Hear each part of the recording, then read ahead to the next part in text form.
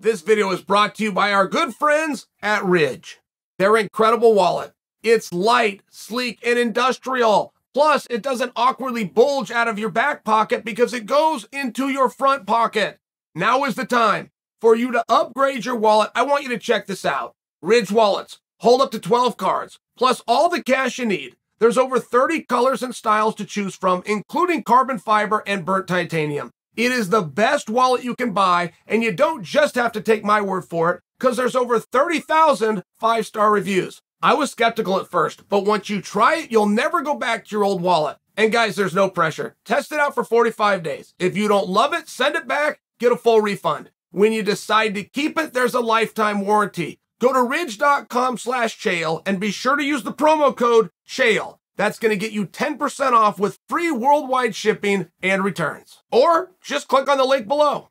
Jon Jones, talking about himself, said, "My candle at light heavyweight had blown out, and it showed in my last performance." Now, what is he talking about? Jon's last performance feels like it was 3 years ago, and it, I believe, was against Dominic Reyes. I also thought that Jon lost that fight. But Jon had to show a real heart, and he had to show a real grit. It was not the skills, it wasn't the punch and the kicks that brought him from behind. And Jon's been put in that spot a couple of times where his skill set seems to separate. Well, he's got the longest reach, and he knows how to use these elbows, and he shows sharp, bony Jones. There's a ton of truth to those skills. One thing that you don't see as much is how tough he is. When it's time to get tough or it's time to be weak, he toughs it out. Jon's sitting here speaking about he's now remotivated and he's doing that at heavyweight. What if he's telling the truth? And this would not be something that Jon would come to mislead you, the audience. It's something that he would use the audience as a way of convincing himself. It's very normal with all human beings, and you see it a lot with fighters, and you only know in hindsight who was accurate and who wasn't. You will hear about prime of a career, but nobody ever takes the time to explain, was it his prime mentally, or are you talking about his physical prime? And once the prime goes and it can never come back, that stuff is largely mental. Largely. It's a pie, and there's other pieces to it, and father time is undefeated, and all of those adages that you hear, there's a lot of truth to that, but a guy also knows what he's putting into it. I could see it with my own teammates. When I came up through Team Quest, we were very coveted. We had multiple world champions in the room. Everybody in the room was ranked in the top 10 in some weight class or another, broad stroke, but very good fighters. And there was a number of teammates who, the more I read about them, the more I saw them in the public eye, the less I saw them at practice. The more practices they were watching from the sidelines, or they were showing up later, they were leaving early. It was a very real thing. And I could look at those teammates, as hot as their brand was getting, and as much as their name was out there, I knew it's a matter of time. They're not putting in the work. They don't have the same focus. They don't have the same dedication. It got taken away. And I would tell you, within my own career, I used to look forward every day to going to practice.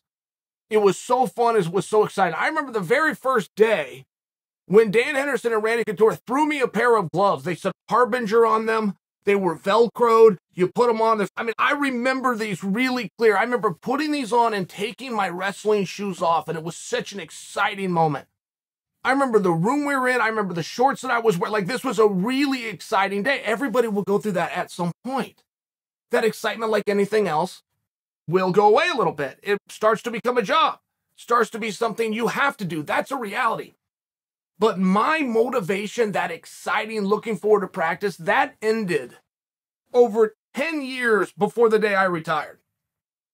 I had 5 world title fights after that motivation had gone away. And I operated on something called discipline. Here's what I have to do. Here's what needs to be done to move myself towards my goal. I know it. I've studied it. I've done it personally. This is what has to be done. And I was able to run on discipline. But if you can set discipline aside and you can operate on motivation, it's a very exciting time. And I work with wrestlers to this day, and I will even help to coach coaches who are talking to wrestlers, and I will tell them, stay away from the word motivation. I will hear people preach to a young group of athletes, you've got to be motivated if you've got to want it. How? What if you don't? What if you are not motivated and you don't want it, but you still expect to win? Can you do it? Well, of course you can. But now you're going to one of the hardest things in life, discipline. I'm going to force myself to check these boxes every day. It's a very difficult thing to do. So I want to refer that back to Jon Jones, because when I heard this interview, Jon doesn't try to sell anything. It's a knock on him. Jon is the main event in an arena that's got people dressed up as empty seats. It's a knock on him. Jon's had to leave a division because he cleaned it out and there was nobody that you, the audience, was captivated enough that perhaps could beat Jon. Even in the fights that he wanted on to have that went on to be blockbusters. You could look at Gustafsson Part 1. You could look at the fight with Santos, where many people thought Santos won. You could talk about Reyes, where I personally thought Reyes won. But not going into them. Coming out, they were these very beautiful performances. And I could give Jon a number of compliments. I'm talking about the anticipation going into them. Nobody knew those guys could compete with him. And I've never been convinced that division and Jon had parted ways as much as Jon had just passed over the division. He was starting to lap it. He's starting to look at names that he's already been in there with. He's starting to have a bunch of redos. He started his career very young where there were legends in the sport. You could put a poster and, oh my goodness, Jon's going to be standing opposite, and then you could fill in the blank whether that was going to be Machida or that was going to be Rampage Jackson. I think at one point in time, Jon Jones versus Chris Weidman was actually headed for each other, even though they were different weight classes. But the point is, there were things that we were looking forward to. If that goes away for you, and I have evidence of the fact that it did go away for you, my proof is that the arenas weren't full. That isn't speaking to the skills of Jon and or his opponent. It's speaking to the anticipation ahead of time. You, the audience, believing you know how the movie is going to end, and therefore, what's the point in buying a ticket? Well, heavyweight is completely different. It's completely different for us. There's questions that we have. There's things that we want to see. So if that's true, which it is, you could exemplify that for what goes inside of Jon Jones. And now he's finally speaking on it the first time. He's talking about the hunger that he has. He's talking about the excitement he has. He's talking about he's got a point to prove and he wants to go and do it. What if that stuff's true? I will tell you, when I hear inside scoop from teammates or coaches or people that are in the room with Jon Jones, and this is after he left Jackson Wink, which means between his last fight and this one, guys, it's through the roof what they're saying about this guy. These rumors on Jon Jones, it's unbelievable the way that are people that are there and watching him train go. I'm into the experiment. I have been into the Jon Jones experiment from day one, which is Jon going into a new weight class. The only part of this that I ever disagreed with was that he needed to weigh 240 pounds. That's a very arbitrary number. But you have to pick a number. Like, there just has to be. Use the world that we're living in where you need 6 feet of social distance. Well, what's wrong if it's 5.5? Or how come it's not? Like, you have to pick a number. So Jon picks 240 pounds, and then he updates us all through social media known as Instagram.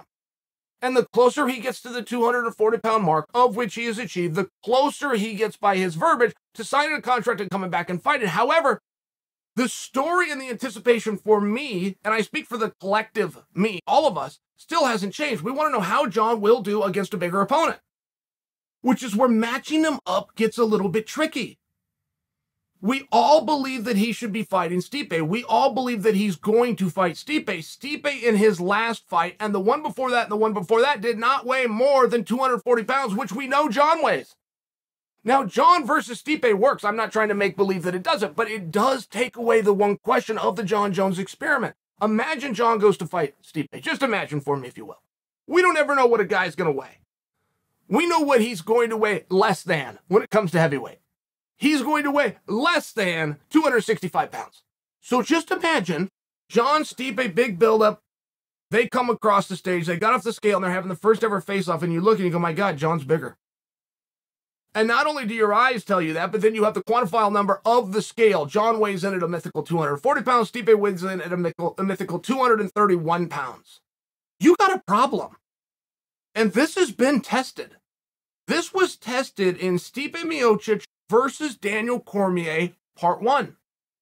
They went and did the Ultimate Fighter. It was this huge thing, and DC's got the whole champ business, but DC isn't big enough for the weight class. Do you guys remember this? Then they do the weigh-in. Daniel Cormier weighed, the light heavyweight, weighed in more than the heavyweight champion. And the line changed instantly. This is not just my opinion. I'm sharing with you guys a historical fact. The line changed. And nobody ever knows what to make of it. Nobody knows if a guy weighs more, is that a good thing or is it a bad thing? I can remember being a kid. Mike Tyson had a fight. I believe it was against Lennox Lewis. But Mike Tyson had done the training camp in Hawaii.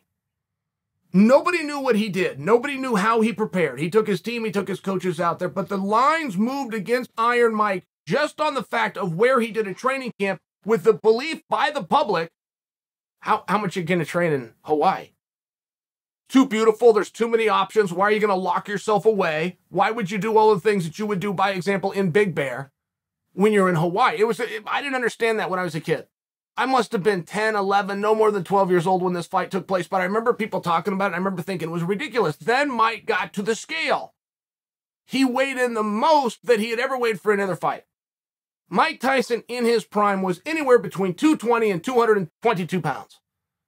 And I can't remember what he came in for this fight, but the line moved drastically. Now you have the narrative going into the fight. How much training are you actually doing in Hawaii? And now we have an answer. If a picture is worth 1,000 words, the look of Mike Tyson going to this contest where he prepared in Hawaii was a very different looking Mike Tyson. And when that line moved, Mike got stomped the next night, which was unlike Mike Tyson. This wasn't a back and forth battle. This was really one-sided from a guy that looked as though he was out of shape. Now, I only bring that to you, not to give Tyson a hard time. I'm giving you a historical reference that I happened to live through. And that people that knew more about the fight game than me and also knew human nature and personalities more than I did at that point in my, they were all right. Apparently, there is other things to do in Hawaii that's good for distraction. What a guy weighs is very relevant because you're talking about calories in versus calories out. If a guy comes in heavy, you don't have a whole lot of options as to why. He either ate too much of X food or he didn't work hard enough and burn it off, right? It's very straightforward. There's a reason that we weigh them in and make a whole show out of this. It's not just so you can make the contracted weight. It's very relevant what a guy weighs as opposed to what he used to weigh. So if Jon was to fight Stipe and only the day before we get them on the scale and we find out that Jon's bigger than Stipe, right, the experiment goes up. It's relevant. As small of a detail as it might be, it would be very relevant. I shared with you guys through my pen pal, who is Stipe's wife. She says that Stipe's put on 20 pounds. I have to assume that those 20 pounds are from the last time Stipe weighed in, of which he weighed 233 pounds. So I'm imagining Stipe weighs 253 pounds. Seeing Stipe at the show when they did the cameo of him over the weekend, whatever he weighs, it's the right way. It's a good-looking and hard build, whatever he's got, but that still preserves the story of can Jon take on a bigger man. There's a lot of moving parts to this. There really is.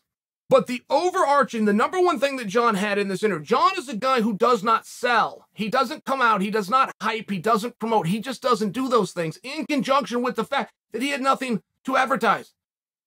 He had no date. He had no opponent. I took it as sincere.